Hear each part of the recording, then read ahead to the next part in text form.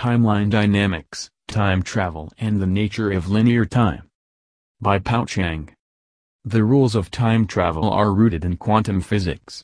Understanding these rules reveals much about the behavior of hyperdimensional beings and the reason for certain metaphysical laws. Timeline dynamics is essentially about temporal feedback loops between the present and its available range of probable futures. This is just realm dynamics reinterpreted from the perspective of linear time, which affords additional insights as you will see.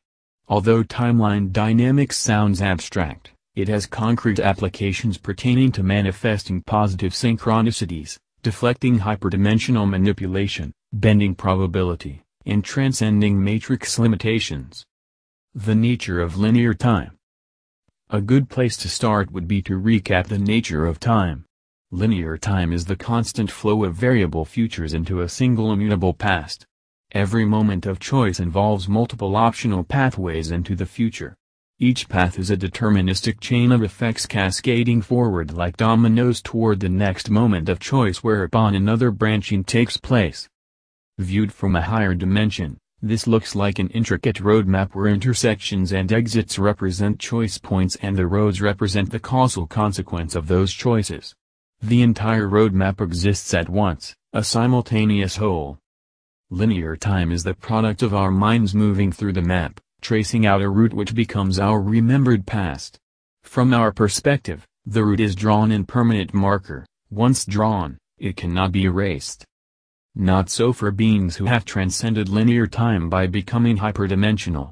From their perspective, our pathway through the network is comparable to a winding string pinned to the map with thumbtacks.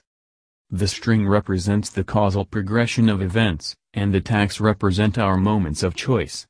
Multiple interacting individuals weave a complicated web whose nodes are pinned in place by the combined strength of their free will.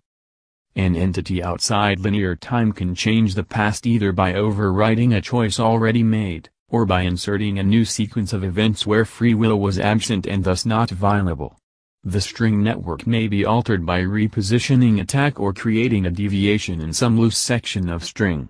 Obviously the latter is easier. Except for feelings of déjà vu, we would not naturally notice a timeline edit since our memories would change as well. We can trace the string back and find it winds a continuous path, meaning all consequences of the timeline change are consistently accounted for by preceding causes when examined. As a result, we normally remember only the most recent edit as being the past that always was. So from our perspective time is constant, singular, and permanent. From a higher perspective, time is variable in its rate of flow and selective in its configuration.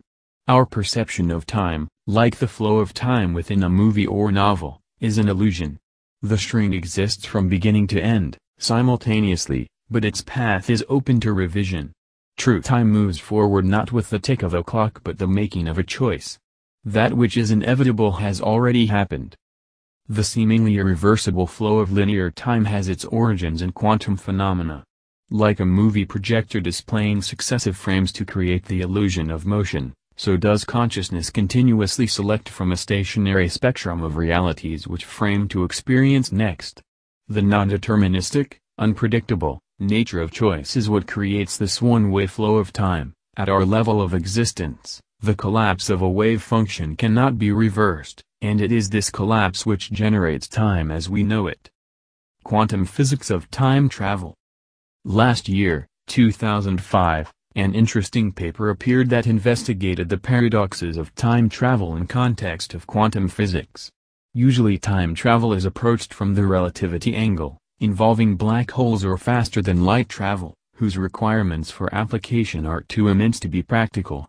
Fortunately, it turns out that the quantum interpretation opens the door to understanding some basic fourth density, beyond linear time, principles. What follows is a summary and discussion of the paper by Daniel Greenberger and Carl Svozil titled Quantum Theory Looks at Time Travel. From the abstract. We introduce a quantum mechanical model of time travel which includes two figurative beam splitters in order to induce feedback to earlier times. This leads to a unique solution to the paradox where one could kill one's grandfather in that once the future has unfolded, it cannot change the past, and so the past becomes deterministic. On the other hand, looking forwards towards the future is completely probabilistic. This resolves the classical paradox in a philosophically satisfying manner. From the conclusion. According to our model, if you travel into the past quantum mechanically, you would only see those alternatives consistent with the world you left behind you.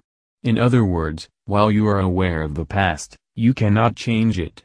No matter how unlikely the events are that could have led to your present circumstances, once they have actually occurred, they cannot be changed. Your trip would set up resonances that are consistent with the future that has already unfolded.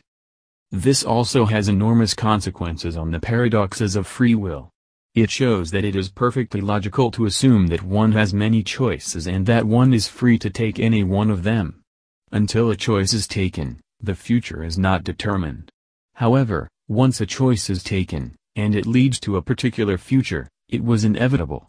It could not have been otherwise. The boundary conditions that the future events happen as they already have, guarantees that they must have been prepared for in the past. So, looking backwards, the world is deterministic.